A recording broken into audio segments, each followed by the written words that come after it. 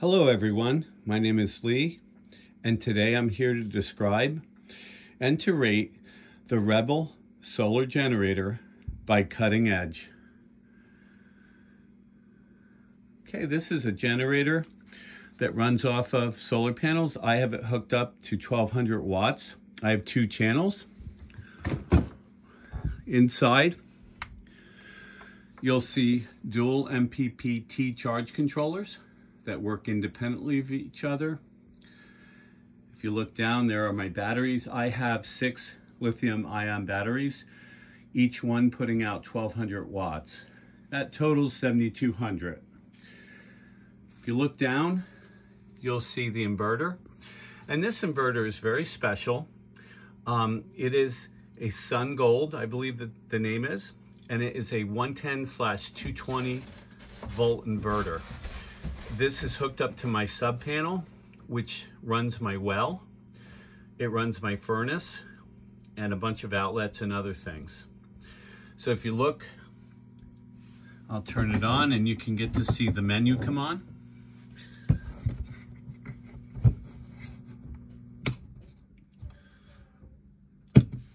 I had it on, I just want you to see it run through. That abnormal voltages, I just don't have shore power connected to it. And it's putting out 244 volts, I believe, what it says. I don't know if you know about a low frequency inverter. They're very good in harsh elements, and they're also very durable. These things are very heavy. So let's go around the side. I'm gonna show you the MPPT connectors, or the MC4 connectors, right there. I have 2 sets going in. I have 10 gauge wiring. Check out the wiring here. Look how beefy that is. They've got Anderson connectors that hook the batteries up to the bus, and then they hook up to the inverter.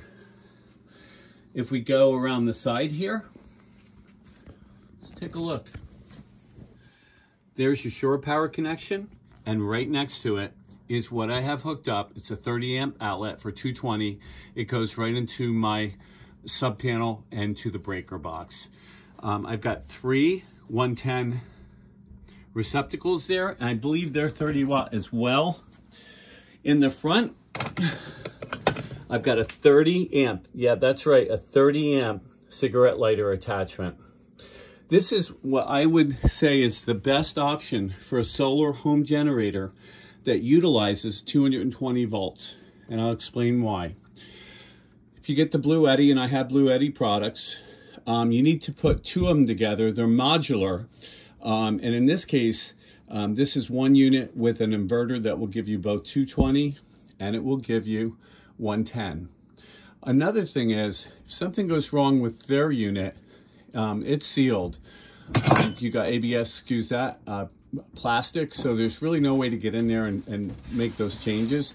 Here, if you look, everything is modular from the standpoint of, if that battery goes, you know, which is backed up by the company, you unscrew those wing nuts. You can take that out. If you notice, they're only screwed in 2 places. One here is the negative and the positive. Also, the inverter, you'd have to take the batteries out, but you could also replace that. As far as the MPPT charge controllers, right now, they're making a new one, but this is also modular. You can take these out and replace them. So I've told you about the things that I really like about this.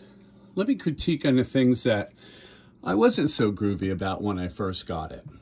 Okay, number 1, a lot of the connections were loose, including, if you look down, the connections to the inverters, they were hand loose and they were rattling, so I had to connect that.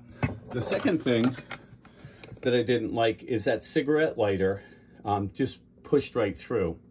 Ended up using some crazy glue and some electrical tape, and it's perfect. The third thing I wasn't too crazy about is there's an app for the MPPT charge controllers. The app is, in my opinion, horrible. You have to be right next to the unit. If you have more than 1 MPPT charge controller, you can't differentiate between the two. So a lot of times you have to log on and log log off and back on to be able to get the other one to kind of get a status.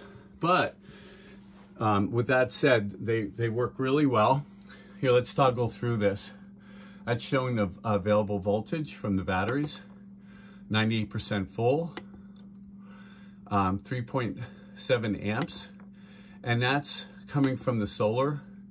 The battery temp, not the battery temp, but that's the charge controller temp. There's no codes, so that's good. And 17 is how I have the solar coming on and how it gives power to the batteries. The other thing that I would like to see different with this unit is the batteries. These batteries are only 500 cycles. They're automotive batteries. They're the same batteries that Tesla uses. They come from Japan. They're excellent. However, I just ordered another one of these units, and the batteries that they're going to use will be good for 4,000 cycles, full cycles, that is, from full to empty and back. And that is going to be my next purchase. They've upgraded these batteries automatically. I think that's important because we're going to be using these things more frequently with energy bills going up and blackouts or who knows what, right? I feel right now, because of its modular setup and the types of materials that they're using to put these together, that this is truly your best option for a home solar generator. Look forward to your comments, concerns. If you need more information on this, please let me know. Take care, guys.